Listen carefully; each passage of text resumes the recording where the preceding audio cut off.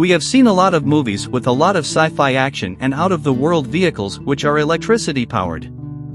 Some movies are too good to be true, but yet we are yet to expect those big changes. In this video, we will be talking about the future of trucks, vans, and delivery vans.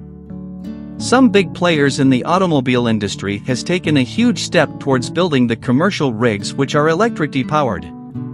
Some have already manufactured their trucks, but only to a limited private organizations for testing, while some are promising to release soon. Here is the 5 companies to keep an eye on as they promise to deliver their technology. Number 1. Daimler Trucks. In 2018, German automaker Daimler, the largest truck maker in the world, announced its all-electric 18-wheeler, the Freightliner Cascadia. The big rig has a 250-mile range and was designed for regional transportation and port service. Daimler's other all-electric model, the Freightliner M2106, has a 230-mile range and is intended for more local distribution and deliveries. The company also has an all-electric box truck for urban deliveries and a school bus in the pipeline. Daimler said it's expecting to have the Cascadia and M2106 in production in its Portland, Oregon factory in late 2021. Given that the company, best known for its Mercedes-Benz brand, has a 40% share in North America's approximately $39 billion heavy-duty truck market, it'll be interesting to watch whether Daimler will be a leader or a laggard in the race to all-electric delivery vehicles. Number 2. Nikola Motors.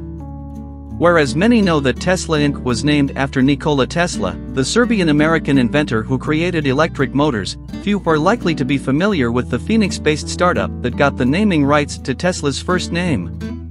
However, over the past 5 years, Nikola Motor Co. has slowly but surely emerged as a pioneer in this space. The company has created the Nikola 1 and Nikola 2 for North American roadways, and the Nikola Tre for Asia, Australia, and Europe.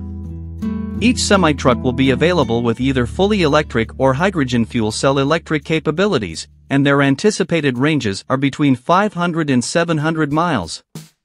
The company has yet to publicly release exact pricing for each of its 3 semi-truck models.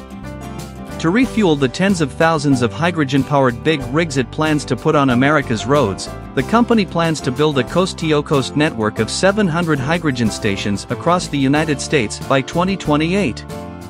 To put that into perspective, according to the International Energy Agency, there are currently about 400 hydrogen fueling stations worldwide. The company says each refueling station will use electricity from renewable energy sources such as wind and solar to extract hydrogen fuel from water. It will take between 10 and 15 minutes to refill one of its semi-trucks.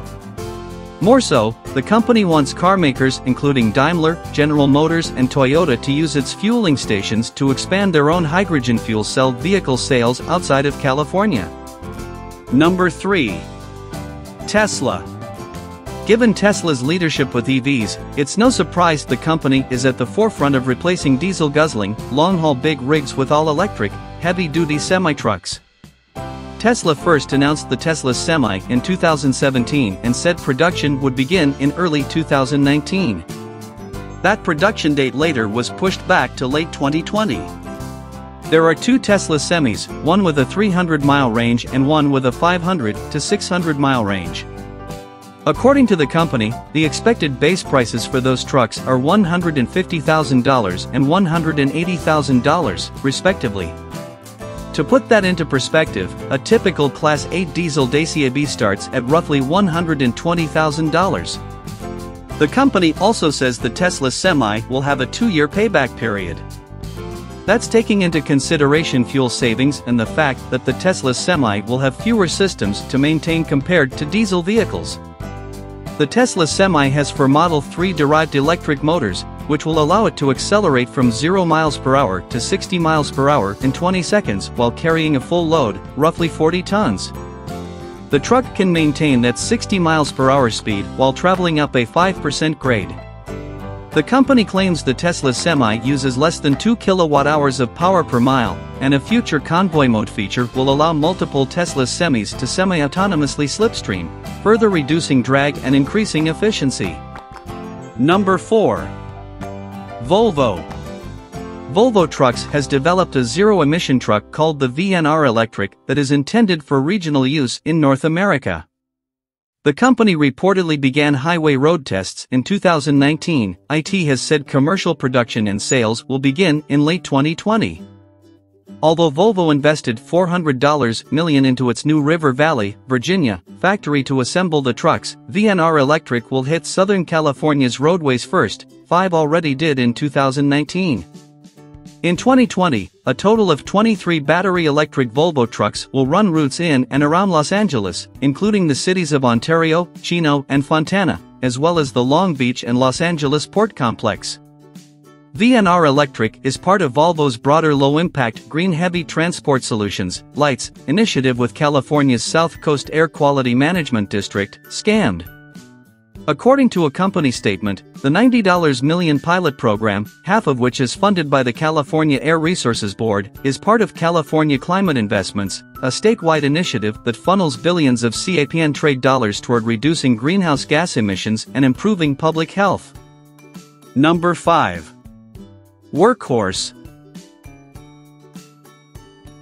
The company is behind the Workhorse W15 plug-in electric pickup truck, and it's also developing an all-electric delivery van called the C1000. Workhorse is reportedly building 950 electric delivery vans for UPS, most likely in the former General Motors plant it purchased in Lordstown, Ohio, in November. Where Workhorse really stands to grab headlines this year is with the United States Postal Service, USPS. That's because the USPS is moving forward with long-delayed plans to award an estimated $6.3 billion contract to produce 186,000 new mail trucks over the next 5 to 7 years. That's nearly double Amazon's order for Rivian's all-electric delivery trucks.